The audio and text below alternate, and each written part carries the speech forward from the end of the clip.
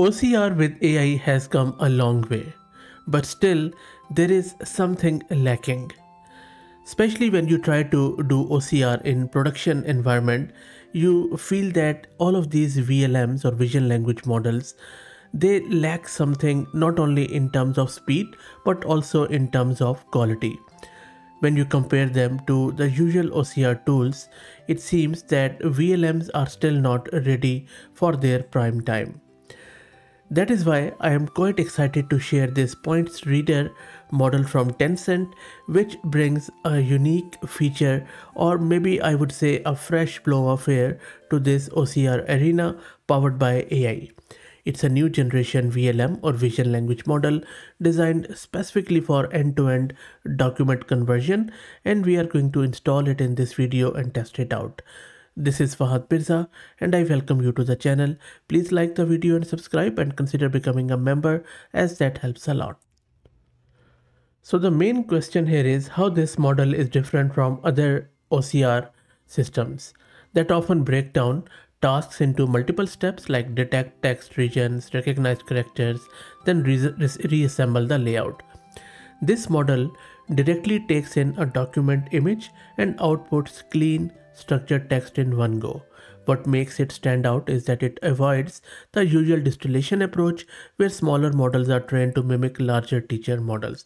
I will be talking more about its architecture, but for now let's get it installed. I'm going to use this Ubuntu system.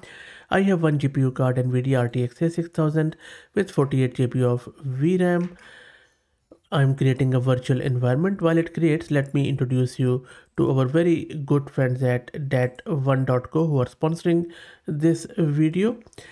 They have recently added a collection of pre-deployed models for various use cases like image generation or splitting audio tracks.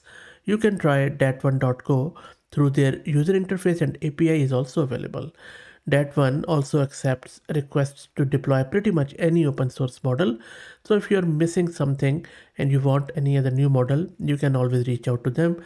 Their link is in video's description. Okay, our virtual environment is created. Now, next step is to git clone their repo. And surprisingly enough, they have come up with another GitHub repo, which is vpoints, and I was not aware of this project, and this seems like a very good project with also a few other models which I will be covering later down the road. So let's git clone it, and you can find the link in video's description.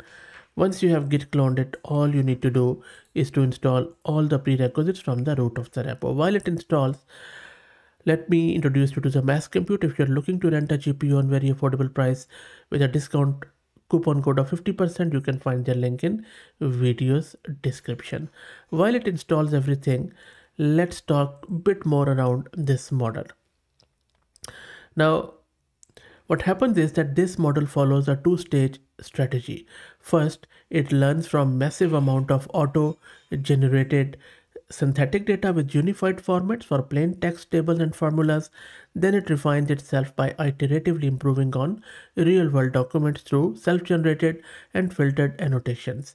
This process lets it achieve high accuracy on benchmarks like Omni DocBench without inheriting the biases or limitations. I will give you a bit more information around architecture, but for now let's launch it and test it out. And everything is installed. Let me now launch the Gradio demo from the root of the repo. And the first time when you run this downloads the model. So let's wait, and then we will access it in the browser.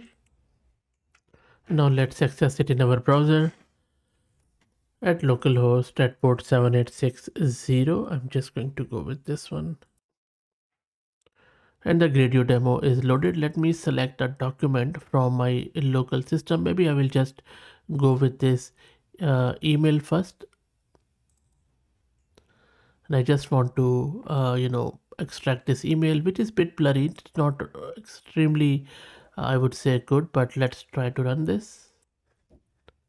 And there you go. It has extracted something. You see that there is a search button and there was some mumbo jumbo at the top. I'll show you actually. So this is what my actual image is. You see at the very top, because this is an AI generated one. So at the very top left, these are some illegible characters, but it has OCR them, like FENW now, and then explain here, something like that. And if I just go back here and show you, you see this N is R, so this is a mistake, but other than that it has done well. If you read through it, so this is extracted contact. I'm just going to go down, and if I quickly read through it, each section, I'm just skimming through it. So on the first look, looks okay to me. I don't think so it has made any mistakes, but here and there few irregularities, but overall pretty good stuff. Also, this is a markdown, the same thing, which you can check out. Okay, so but this is the main area of interest for me. Let's try to do a multilingual one. I'm just going to go with Arabic manuscript. I don't think so it is multilingual. I think it is just I would say bilingual. Maybe I will just try out another image quickly, and I'm just going to use this as an image, and while it runs, let's also check the VRAM consumption. So it is consuming 8.5, 8.6 gig of VRAM, as you can see here. And it has done something. You see, it has tried to do something, but not much here. I'll also show you. This is the one. I don't see any English here. But if you look at the results, there is some English. I'm not sure why. Okay, so I think it is just bilingual, English-Chinese. Let's try out one more. Next up, I'm going to use this handwritten note with some cross out words. The paper is crumpled. The quality is not that good. Let's check out the performance. And if I, sorry, if I compare it, so these spellings are correct, comma is there, and then even, cross out word, I think it has got it right. Every moment with is a treasure. I know with you see, there are two with, and it has got it right. And I like you with, and then I like your alt love. Yep, I long to see you again. You see, it's pretty good. So text, it does very, very well. Let's try to check out this tabular data, and I'll show you just a table with some of the numbers and some matrices features. Let's see how it goes with it. Let's wait, and there you go. So it has generated a pretty good HTML, and if I quickly skim through it, I think looks good to me. I'm not exactly checking in detail, but as far as my eye can see, looks pretty good. And finally, I'm teasing the model with this merit certificate in Urdu. Let's see if model can do that or not. I'm pretty sure it won't be, but let's check.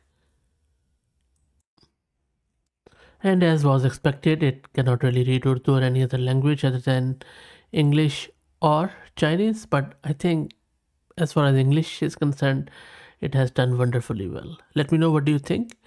If you like the content, please like the video and subscribe, and consider becoming a member, as that helps a lot. Thank you for all the support.